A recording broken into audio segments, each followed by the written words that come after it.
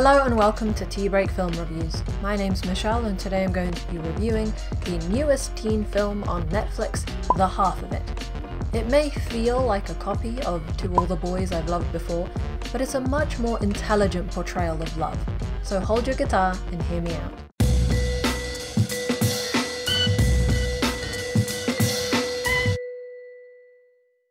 The Half of It follows Ellie Chu, a high school student supporting herself and her father by earning money writing essays for other students. She is asked to write a love letter by fellow student Paul for his crush Esther, but ends up developing feelings for Esther herself. As with many teen films with this type of geek helps jock get their crush storyline, the characters think they're in love with one person but end up falling in love with someone completely unexpected, or in many cases, totally expected, as is the case with To All the Boys I've Loved Before. This does happen here, but along the predictable path of discovery, this film offers something more than the usual exaggerated hijinks populated by its genre. It has a purveying thoughtfulness and willingness to explore what love means. It does this through the complicated metaphors and ideas that Ellie and Esther explore through their letters, as well as occasional quotes about love shown on screen. The discussions dig deep without feeling preachy or gooey. The success of that, I think, has a lot to do with Leah Lewis, who brings a very effective sadness to the role. That's not to say this film will sadden you, I just want to commend her and the director for not going too large on the drama. High school is full of drama, sure, but it's also full of trying, succeeding, and failing at understanding yourself and others, and with that come just as many quiet moments as there are loud.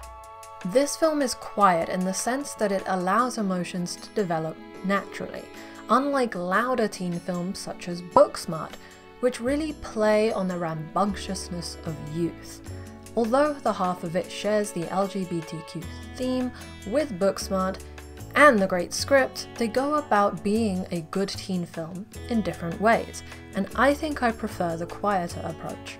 That said, this film falters in its climax.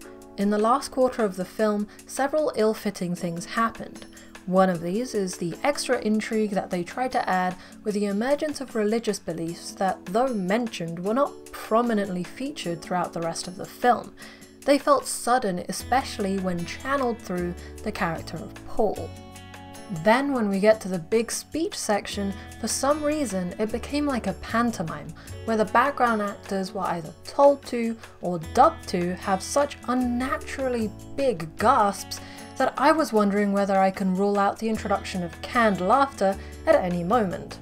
It spoiled the considered dialogue that I'd loved so much up to this point. And to add fuel to the fire, they even threw in a distasteful pun in this scene, as well as a morbid and uncharacteristic joke in the preceding scene from Ellie to her dad. It was so frustrating to watch, and though the end had a nice theme about how they'll continue to grow as they go into college, it just really lost its effectiveness. But before you rule out this film completely, I have to say that the style of it has really stuck with me since watching it. The cinematography and editing really helps capture the contemplative moments beautifully. An example of this is when Ellie and her dad first take a bite out of the taco sausages. They take center stage in the frame and the whole moment is elongated by not cutting. Also, the faded green and orange color palette really highlighted the smallness of the town, with the production design assisting in making every room feel lived in and decorated appropriately for the person it belongs to. The sound design and score, excluding those stupid gasps, also complemented the film elegantly. The animated introduction and the reoccurring quotes also managed to fit that established style with ease. It's the perfect blending of all of these elements that makes this film that bit better than other films in its genre.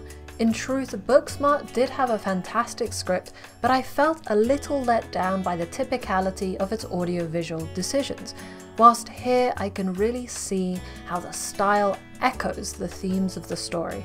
Is that enough to excuse the last disappointing quarter of this film? I am altogether not sure, so I can only recommend giving the half of it a watch and deciding for yourself. Thank you for watching. Please like this video if you enjoyed it, subscribe and hit the bell icon if you want to see more videos, and comment with your thoughts on the topic.